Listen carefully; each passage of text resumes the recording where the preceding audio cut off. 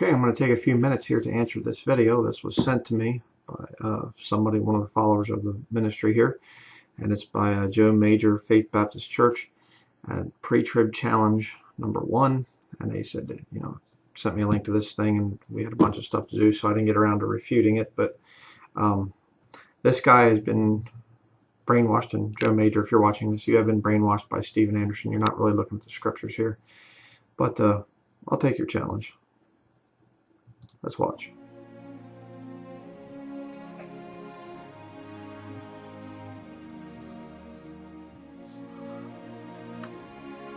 Hi, this is Pastor Major with Faith Baptist Church in Violet, Louisiana.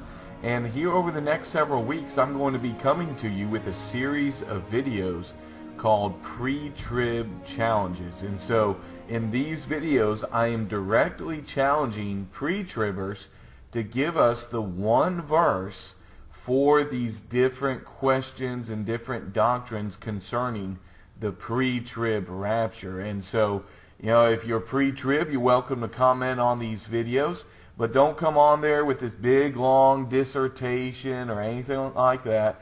Give us the one verse that explicitly says and states your belief. And so, okay, this is the problem here with a lot of these people, and he talks about this a little bit later, but it's, you just start out on the bad thing here. 2 Timothy chapter 4 verse 3, for the time will come when they will not endure sound doctrine, but after their own lust shall they heap to themselves teachers having itching ears, and they shall turn away their ears from the truth and shall be turned unto fables. He was converted by watching Steven Anderson, and now he's saying just one verse, don't give us a big dissertation. That's what Bible believing Christianity is all about. Scripture with Scripture. That's what it's all about here. And of course, he'll come out later and he'll say, well, I realize you need more than one verse, but just give us the one verse and things. But let's continue here. So the question for this week is, give us the one verse in the Bible that explicitly says that the rapture comes before the tribulation. And so again, don't go on this big long rabbit trail or anything like that. If you post something like that, I'm just going to delete you off of there. Give us just the one verse. Just give us the one verse.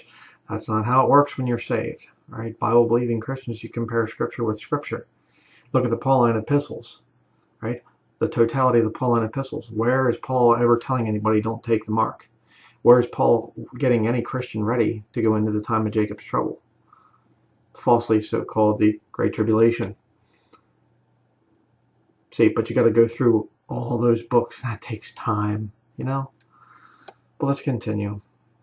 That backs up your belief about the pre-trib, that explicitly says it. Not, we know it's pre-trib because it's imminent and this and that. No, the one verse that backs it up. Now, pre-tribbers will inevitably say that, well, no scripture is confined to just one verse. And you're right, no scripture is confined to one verse. We are to compare Scripture with Scripture and search the Scriptures to see whether these things are so. But if you can't give me one verse, that is the base. Okay. We know that you have to compare Scripture with Scripture. But if you can't give me one verse, you're a hypocrite. You just contradicted yourself there. Double speak. You have to give me one verse that specifically says pre-trib rapture. And then he'll go on to say, but I can show you one that says post-trib rapture. It goes to Matthew chapter 24, of course. And the word rapture is not in the Bible. So, the proper term is being caught up. The body of Christ is caught up before the time of Jacob's trouble. And I can show you those verses and things that prove that from the King James Bible. But we'll get back to that.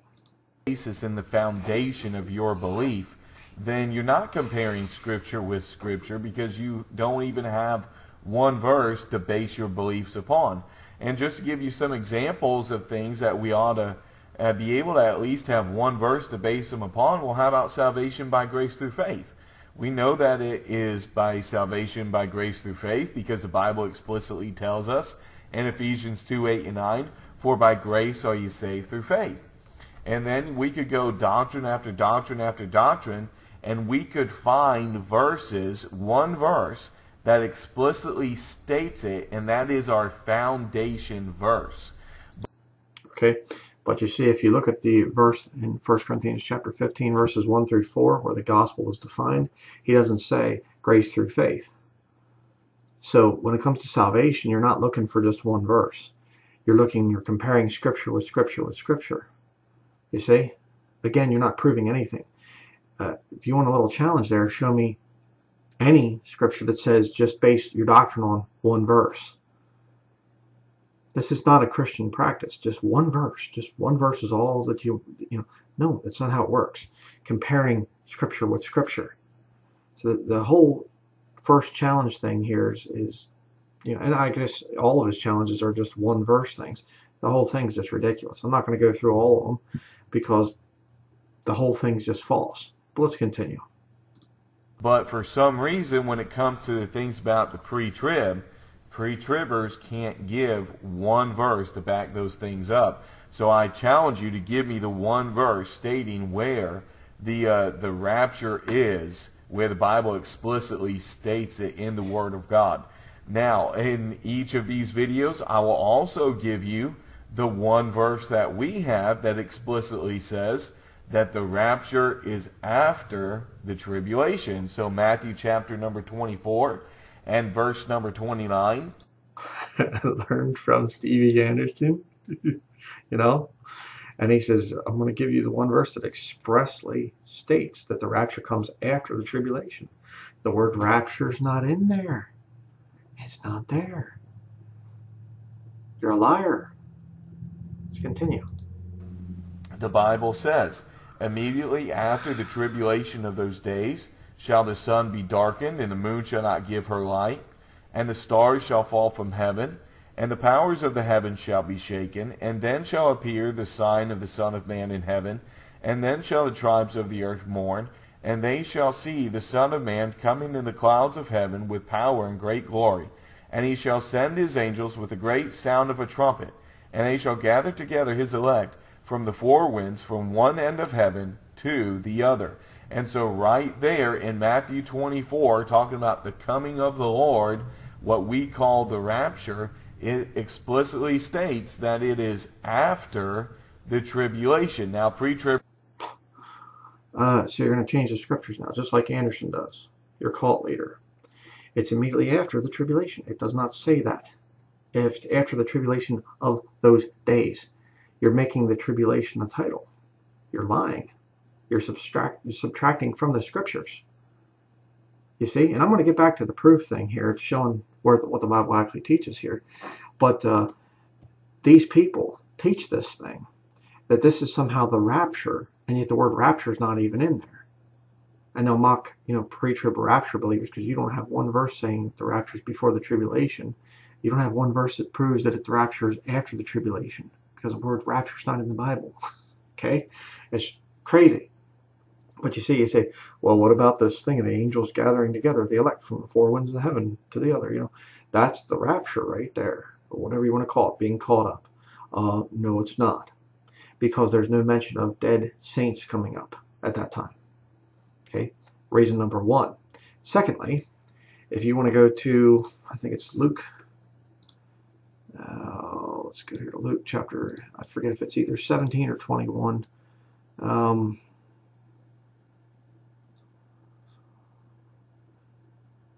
Okay. It says here about the two men in one bed. And by the way, that doesn't mean they're sodomites. Okay. Poor countries, men usually sleep. There will be multiple people sleeping in one bed. Here in America, everybody gets their own bed. Then they think weird things because it says two men shall be in one bed. Even back in the past here in America. Just got to put that in there because I see that sometimes with people. Poor countries, men sleep in the same bed. All right, doesn't mean anything's going on there.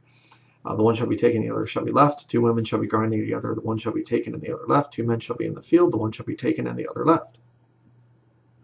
The angels gathering to get them together. But look at verse 37. And they answered and said unto him, Where, Lord? They're taken. Where are they taken? And he said unto them, Wheresoever the body is, thither will the eagles be gathered together. A reference to Revelation chapter 19, the Battle of Armageddon. The Jews are taken out there, the elect. They are taken out. They're being chased by the Antichrist. They flee into the mountains. Okay, you got to compare Scripture with Scripture. I know it's difficult for people like Joe Major and Stephen Anderson, his cult leader. They're taken out there. There's no resurrection of the dead in Matthew chapter 24. None. You say, well, it's there, but it was revealed later. Jesus didn't reveal the resurrection of the dead. Oh, well, then you have another problem. Because he did. In the book of John. Let me show you. Talking about Lazarus dying. Verse 24, Martha saith unto him, I know that he shall rise again in the resurrection at the last day. Jesus said unto her, I am the resurrection and the life. He that believeth in me, though he were dead, yet shall he live. Then in Christ shall rise first. And whosoever liveth and believeth in me shall never die. Believest thou this? We which are alive and remain shall be caught up together with them in the clouds to meet the Lord in the air. You see? So some of these posties will come out and they'll say, well, Matthew chapter 24 and Mark 13, Luke 17, Luke 21, there's no mention of the resurrection of dead saints because it wasn't revealed yet. It's revealed later. Paul reveals more detail in 1 Corinthians chapter 15, verses 51 through 58. So that's where it's revealed. Jesus revealed it. Okay? John chapter 11, after John chapter 10, explaining to them about the catching up of the body of Christ. And they're going, huh? What? I don't get it. Yeah, because Jesus is explaining a different event in the book of John than he is in Matthew, Mark, and Luke. I know this stuff's way over the head of these posties, but they can't help it. But there's no rapture there in Matthew chapter 24. What you're seeing is it's the second coming of Jesus Christ. And the angels that gather together, the elect, there, I believe, are redeemed saints. In the resurrection, they neither marry nor are given in marriage, but are as the angels of God. All right? And you see a great multitude of angels. Actually, it's a number under 200 million, I think it is, in Revelation chapter 5, there before the first seal is opened.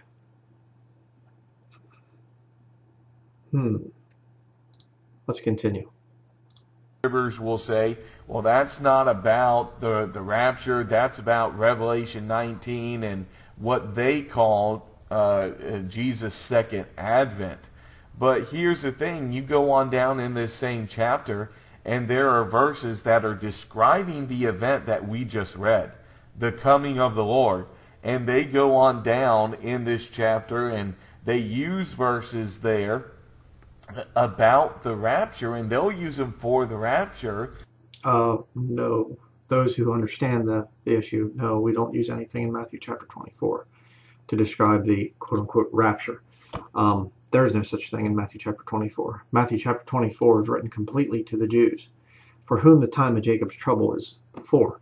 And I'd like to ask that to Joe Major here. What's the point of the body of Christ going through this time? It's kind of weird. You need further purification? I thought you're saved by grace through faith. Finished work of Jesus Christ. Why go into a time period where you need to be purified? Catholic. Excuse me. But then they forget that these verses are talking about the event that we just read there. And so take it in context. And so they'll use verses 36, 37. And it says, but of that day and hour knoweth no man, no not the angels in heaven, but my Father only. But as the days of Noe were, so shall also the coming of the Son of Man be. For as in the days that were before the flood, they were eating and drinking and marrying and giving in marriage until the day that Noe entered into the ark. And so they'll use those verses to say, well, that right there, that is about the rapture. But then you go back to verse number. Not a serious Bible teacher that understands the quote-unquote Pre-Trib rapture. No, they don't go to Matthew chapter 24. 29, 30, 31, where it is talking about the rapture, and this here in its context is describing that event, they'll say, well, that one's not the rapture, but this one is. That makes absolutely no sense, because the Bible here is talking about one event, and it's describing. Yeah, I agree with you on that. It's talking about the second coming of Jesus Christ. It has nothing to do with the quote-unquote rapture, the catching up of the body of Christ.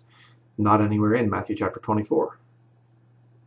Describing the event that is talked about in verses 29 through 31. And of course, they'll use other verses here as well. In verse number 40, it says, "Then shall be two in the field, the one shall be taken, and the other left. 2 women shall be grinding at the mill, the one shall be taken, and the other left. Watch therefore, for ye know not what hour your Lord doth come." And so they'll use all these verses to say this is about the rapture, but then you go back to the event it's talking about in this same chapter, and they say it's not the rapture. Well, here's the thing. It calls it one thing throughout the chapter: the coming of the Lord, the coming of the Son of Man. And so that is our text, verse number 29 through 31. After the tribulation, we have a clear verse. Nope. To change the scripture again, it doesn't say after the tribulation. It says after the tribulation of those days. Tribulation's not a title. Okay? Very important to get that. You're changing the scriptures. And I thought you said one verse, but then you read 3, 29 through 31.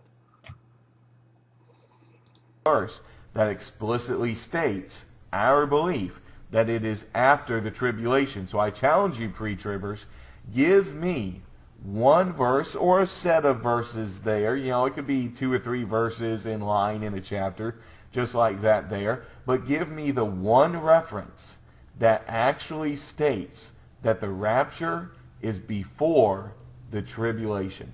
Thank you. God bless. Okay? Well, give me the one verse that states that the rapture is before the tribulation. Well, you see, it's a whole system of false terms. All right? I've used the term pre-trib rapture in some of my studies and things because people, don't know what you're talking about if you don't say that. I've used that, but that's not a biblical thing. It's not scriptural. It is the catching up, being caught up before the time of Jacob's trouble. The time of Jacob's trouble is in Jeremiah chapter 30, verse 7. The Jews are very wicked right now. They've rejected Jesus Christ as their Messiah. That's why the book of Revelation is going to be there to confirm the scriptures. That's why Moses and Elijah are coming back. The 2 witnesses. Again, why do we need the 2 witnesses? Those who are saved, those who are born again, eternally secure. What do we need Moses and Elijah showing up for? Over there in the streets of Jerusalem. What's the point?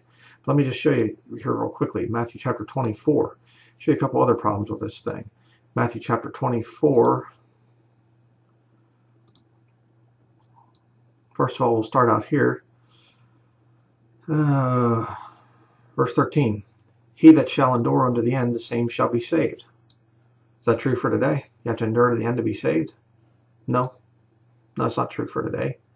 But according to Joe Major and Anderson and all these other guys, this is all for Christians here. You have eternal security, but you have to endure to the end to be saved. That's a problem.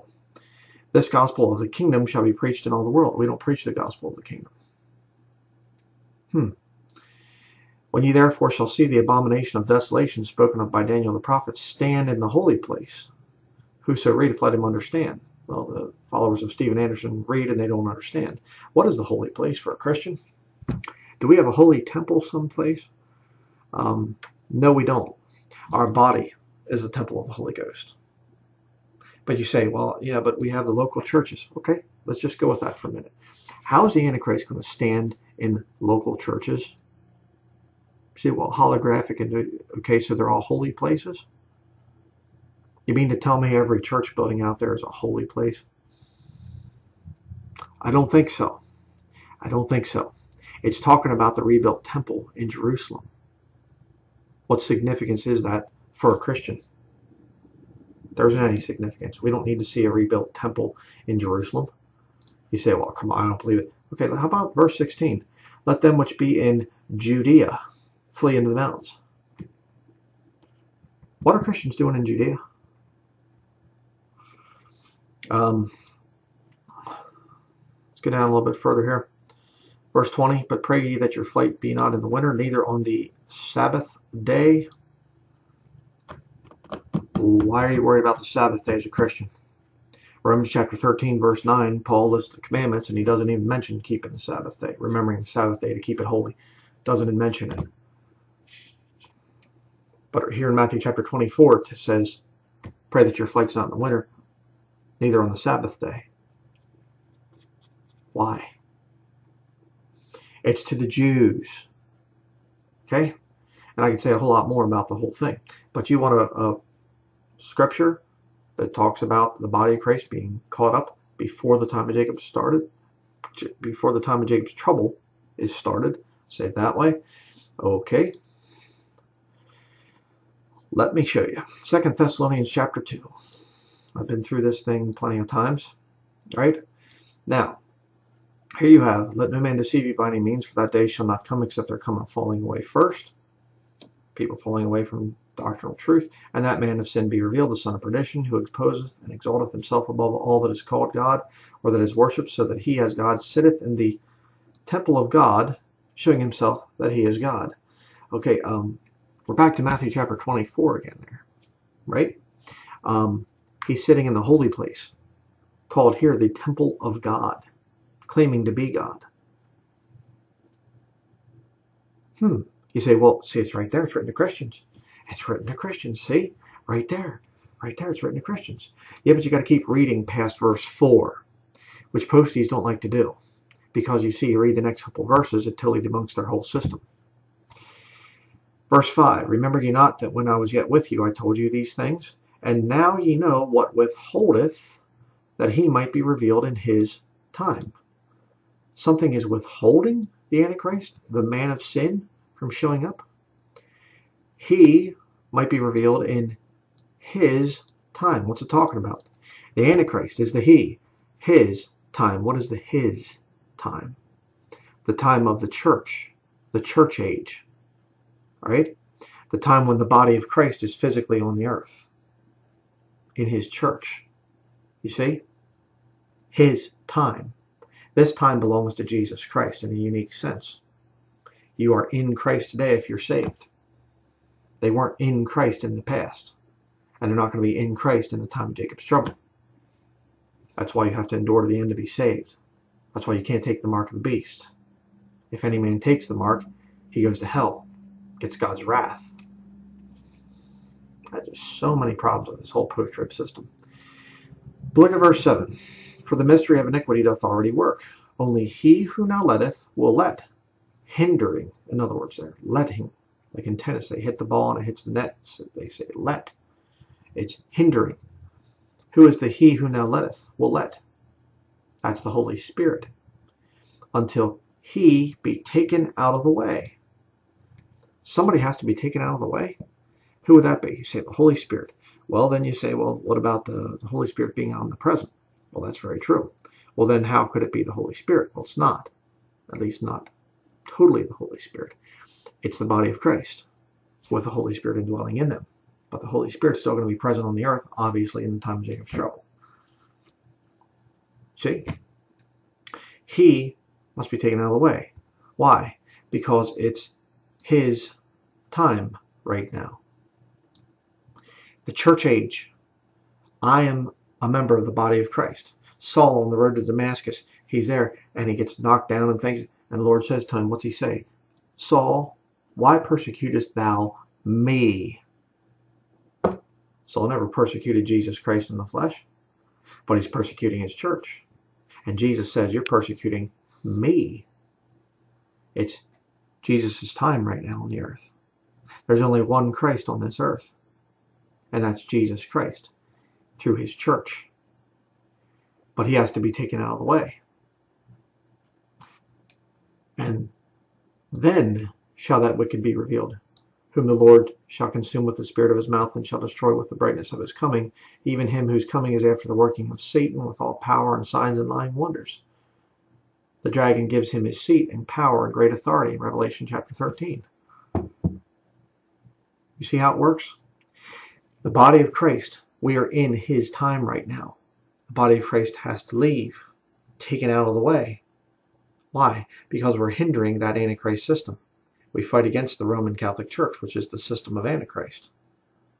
We're fighting against that. We need to be taken out of the way, and then they can get their little plans through. Then that wicked shall be revealed.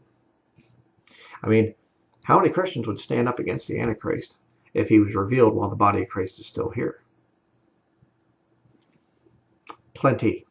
You say, well, then that's just ridiculous. I've never heard anything so ridiculous. Okay, Revelation chapter 4.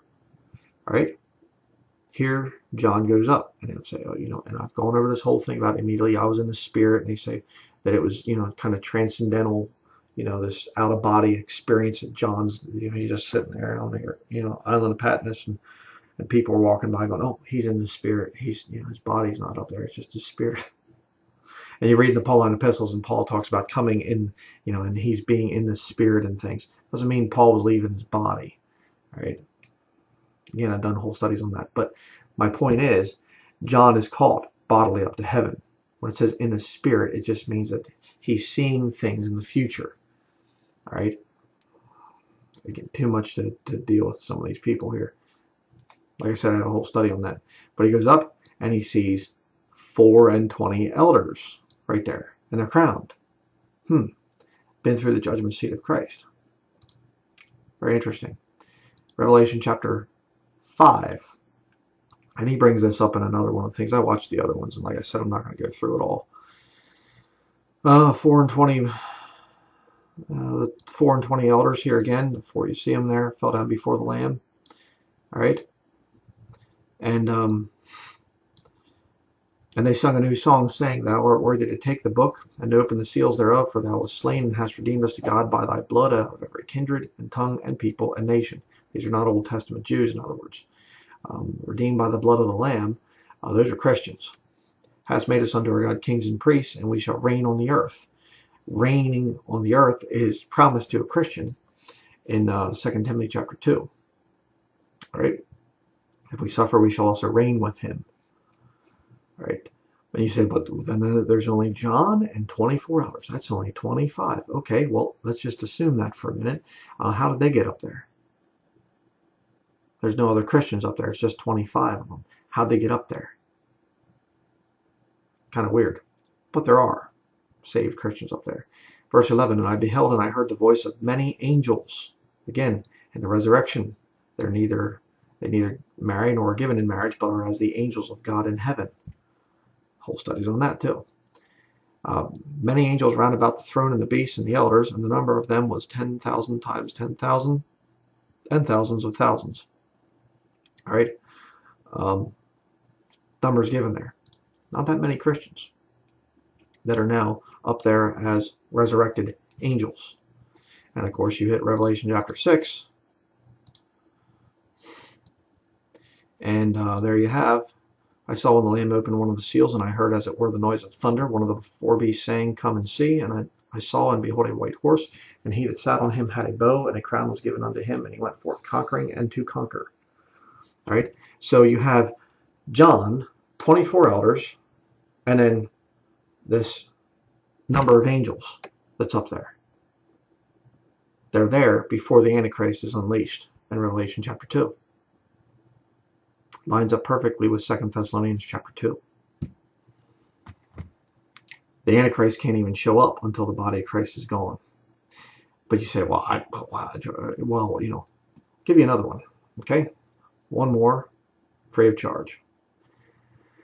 All right, verse 3. And when he had opened the second seal, I heard the second beast say, Come and see. And there went out another horse that was red, and power was given to him that sat thereon to take peace from the earth, and that they should kill one another, and there was given unto him a great sword. Take peace from the earth? You say, what's the significance? Romans chapter 1. Paul, a servant of Jesus Christ, called to be an apostle, separated unto the gospel of God, which he had promised before by his prophets in the Holy Scriptures, concerning his Son, Jesus Christ our Lord, which was made of the seed of David, according to the flesh. I'm going to skip down here to verse 7. To all that be in Rome, beloved of God, called to be saints, grace to you and peace from God our Father and the Lord Jesus Christ. Sorry, Paul, not so. You see, because in Revelation chapter 6, the second rider, the red horse rider, takes peace from the earth. So why would you give a promise of peace from God when it's God that removes peace by opening the second seal? Kind of a problem, isn't it? Revelation chapter 16.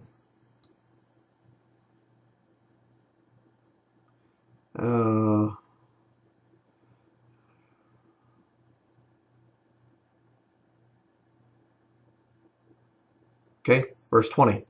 The God of peace shall bruise Satan under your feet shortly.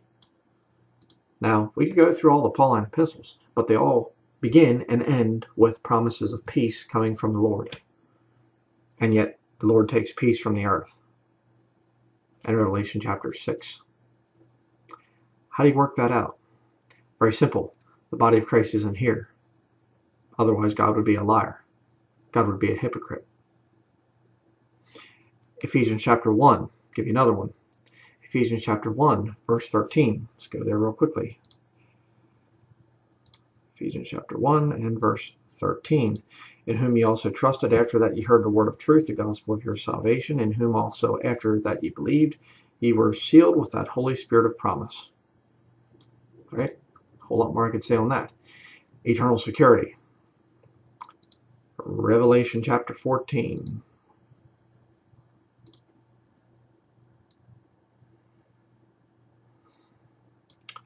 And the third angel followed them, verse 9, saying with a loud voice, if any man worship the beast in his image and receive his mark in his forehead or in his hand, the same shall drink of the wine of the wrath of God, which is poured out without mixture into the cup of his indignation, and he shall be tormented with fire and brimstone in the presence of the holy angels and in the presence of the Lamb, and the smoke of their torment ascendeth up forever and ever, and they have no rest day nor night, who worship the beast in his image, and whosoever receiveth the mark of his name. Notice the key word there is any man. You say, well, no Christian would take the mark.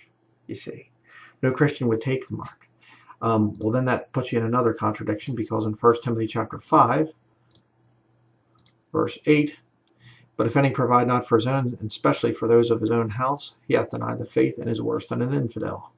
You're commanded to provide for your house as a man, saved man. And yet in the time of Jacob's trouble, the only way to do it is to take the mark.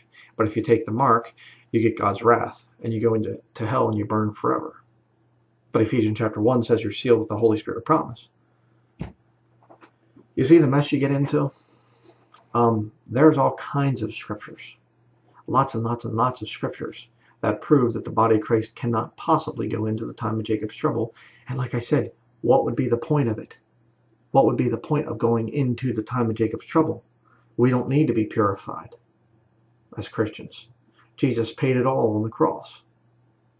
Why do I have to go into some time where I see his wrath hitting this earth? And show me one verse of scripture in the Bible where God poured out wrath on just people, people that are doing things and living righteously. It's kind of weird. God judges wicked people. God would have spared Sodom and Gomorrah if Abraham could have found 10 just men. There's a lot more than 10 just people on this earth. And yet the body of Christ is going to go into the time of Jacob's trouble. It makes no sense at all. None. So, Joe Major, you got major problems here. I like that little play on words there. Get away from Steven Anderson. He's a heretic, and you're a heretic for following him. That's going to be it. Thank you for watching.